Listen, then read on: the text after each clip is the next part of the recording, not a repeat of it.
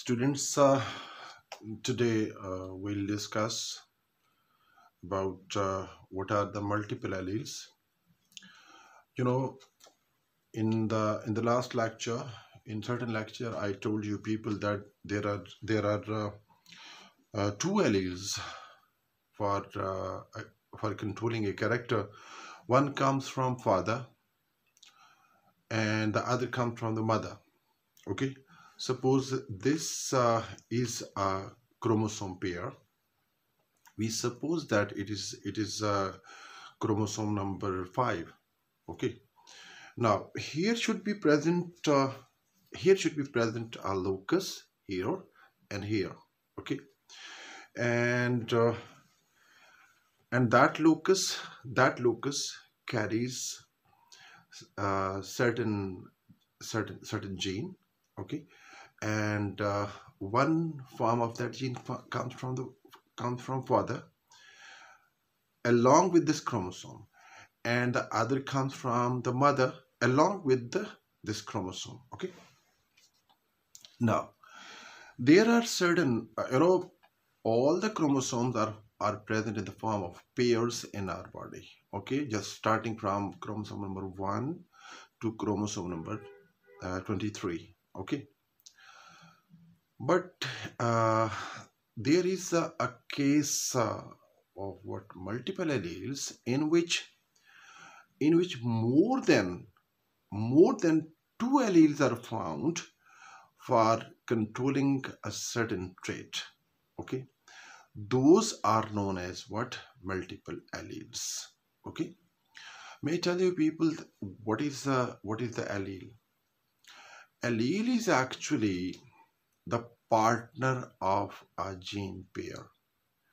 A gene pair is always known to be functional when it is found in the pair form. You know, as I have mentioned, all the chromosomes are present in the form of pairs, so genes should also be present in the form of the pairs. So this is one gene, this is another gene, this gene is allele of this gene, and this gene is allele of this gene. Mind it. Okay, so allele is nothing but a gene, and that is actually the partner of the other gene. Okay, so now if here is present, suppose this is now chromosome number 9. On chromosome number 9, more than two, I mean 3 alleles are found. Okay, let's come to the discovery of these alleles now, and let us discuss the background, how they were discovered. Okay, come on. As I have told you people, the definition: when a trait is controlled by more than 2 alleles, they are called multiple alleles. Okay, one. What is the background of this discovery?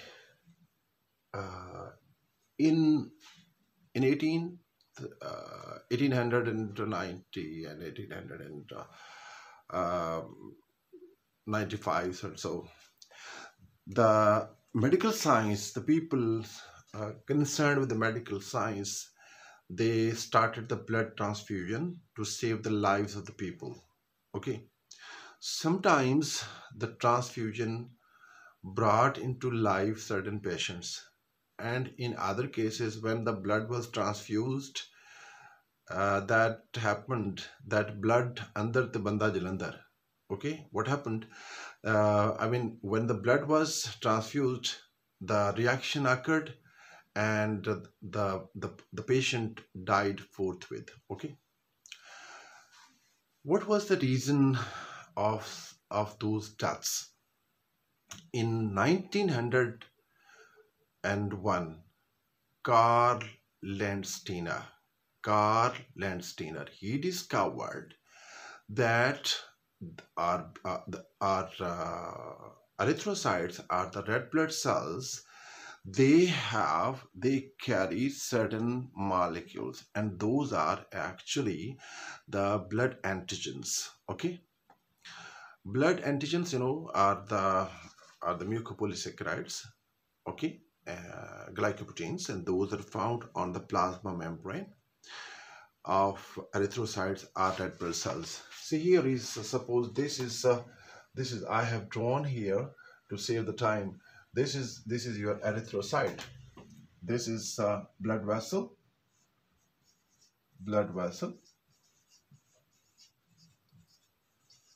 This is what erythrocyte. This is red blood corpuscle. Okay, these are known as erythrocytes, already. Carl Landsteiner, he discovered that there are certain antigens present on the erythrocytes, and he discovered that there are three types of the antigens present on the two types of the antigens are present on these blood cells. Either antigen A, a blood cell may have antigen A, or antigen B, or antigen A, B, both are no antigen. If there were no antigens, that was known as 0 or O blood group. This was A blood group, AB blood group, and O blood group. So he classified the blood groups into 4 types on the basis of presence or absence or co-presence of the blood antigens on the erythrocytes. Afterwards, in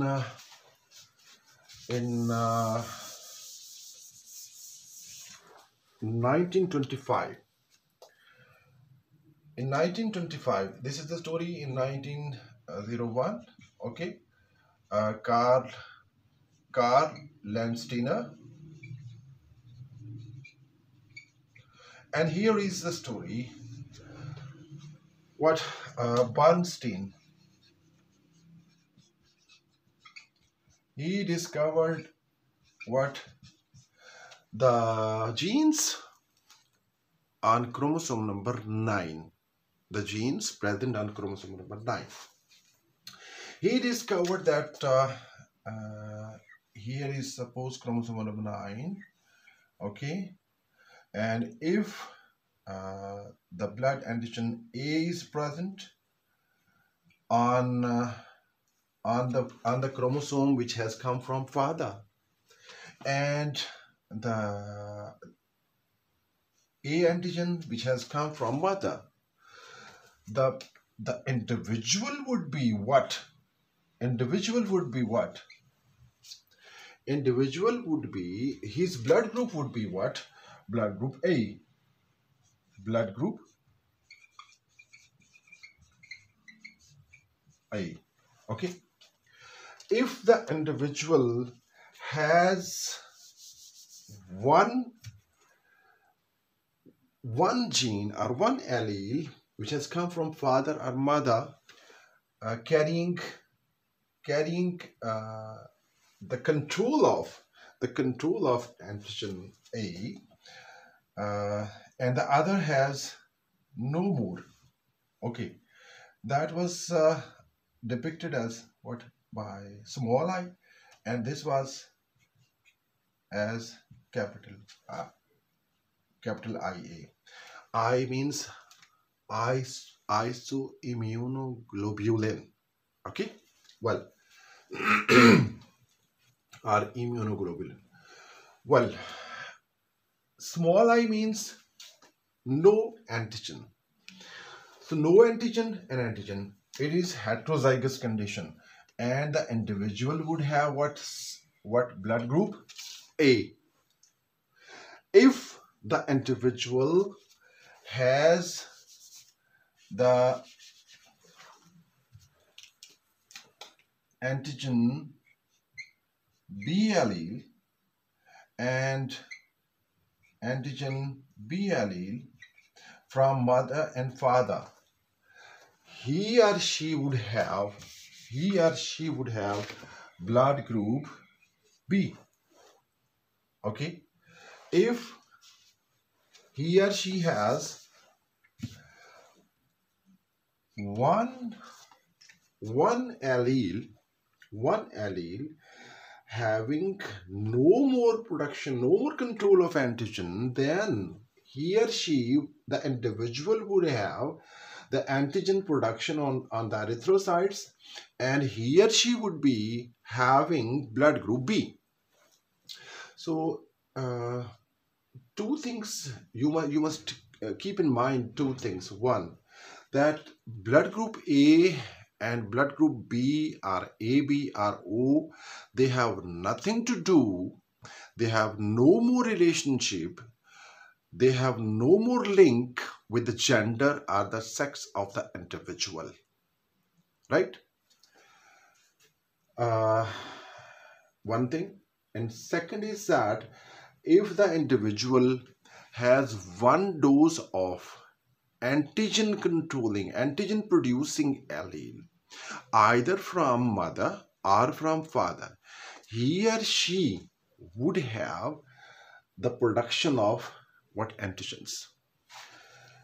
If the individual has one allele from mother having what, capital IB, and one from either parent, capital IA, individual would be what? I think you should have known this something now. Individual would be what? AB. Blood group would be AB. Okay, and this phenomenon is known as codominance. Mind it, capital IA is dominant over small I allele. Capital IB is dominant over small I allele.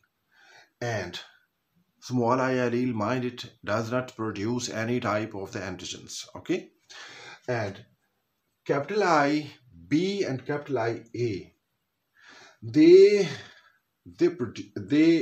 produce the antigens, antigen A and antigen B, both on the plasma membrane of the erythrocytes.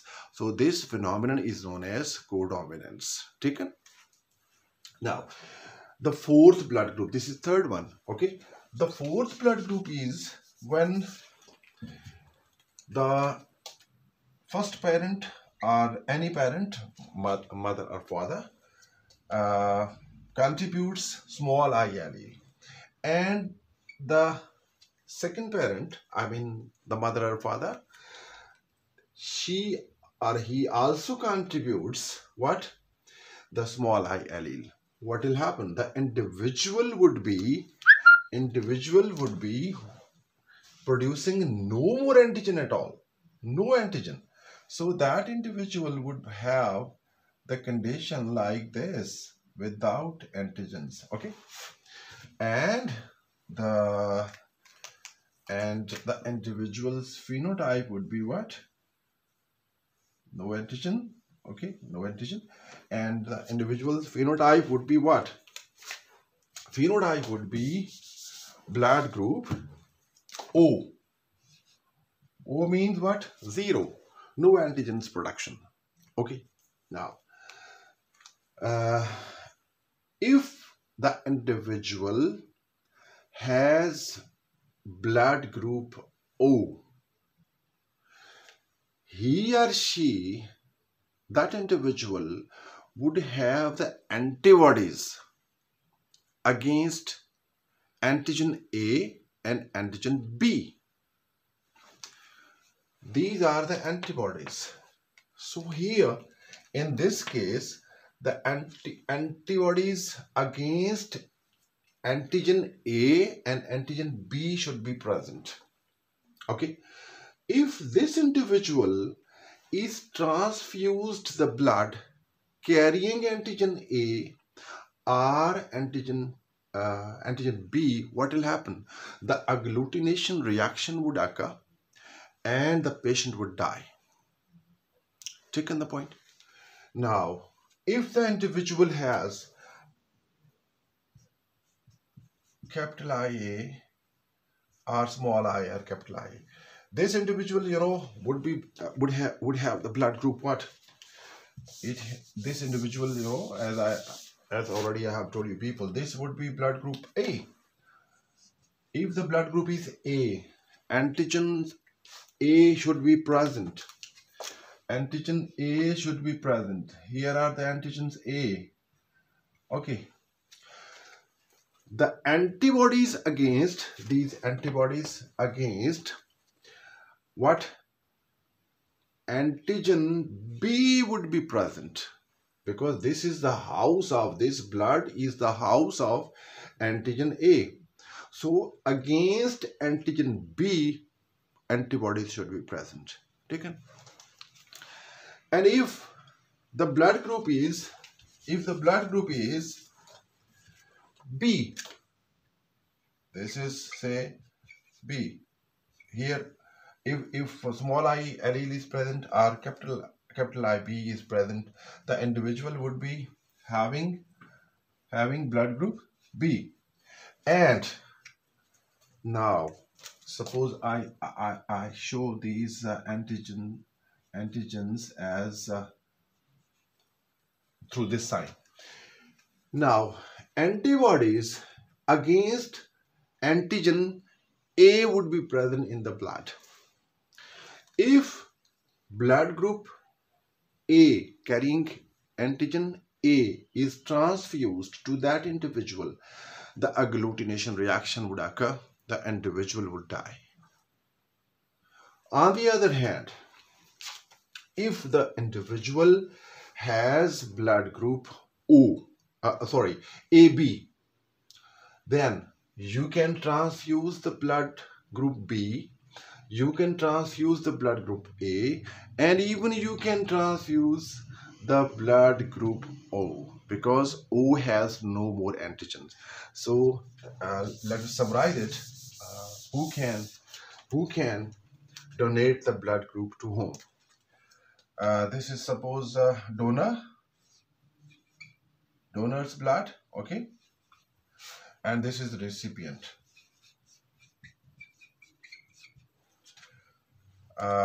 If the donor is A, he or she can donate the blood to whom? To A and to AB. Okay. If the donor is B, he can donate the blood to AB and to B. If the donor is AB, he can only transfuse the blood to AB, no more else. What you can understand now, I have told you people already. If the donor is O, he can donate the blood to O, to A, to B, and to AB. So this is the reason that in ABO blood group system, the O is known as universal donor. He can donate or she can donate the blood to O, A, B, and AB, right? So now you should have understood who can donate the blood to whom, okay?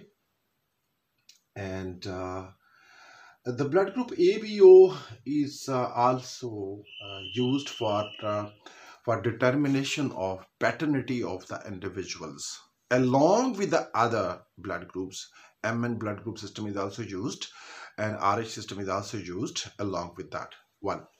And if the dispute is not solved, then what happens? Then the PCR is carried out. Okay, I think you should have understood well. If you have understood it in a big way, then you must what? Subscribe this channel if you are new one. If you have liked it, prove it through your thumb. Okay, I mean you must press the like button. And if you like it, if you are a sincere person, you must send this, you must share this video to your friends. Thank you very much.